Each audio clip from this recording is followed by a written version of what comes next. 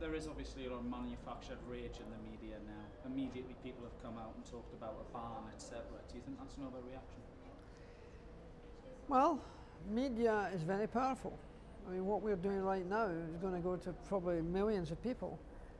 Whether it's print, whether it's electronic, you have a big responsibility. And you can make a story out of almost anything.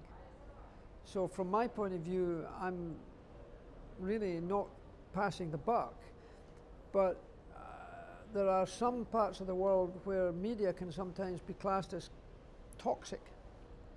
So I think you've got to be as responsible as the individuals are. And if somebody becomes a racist and behaving badly, they should be treated accordingly.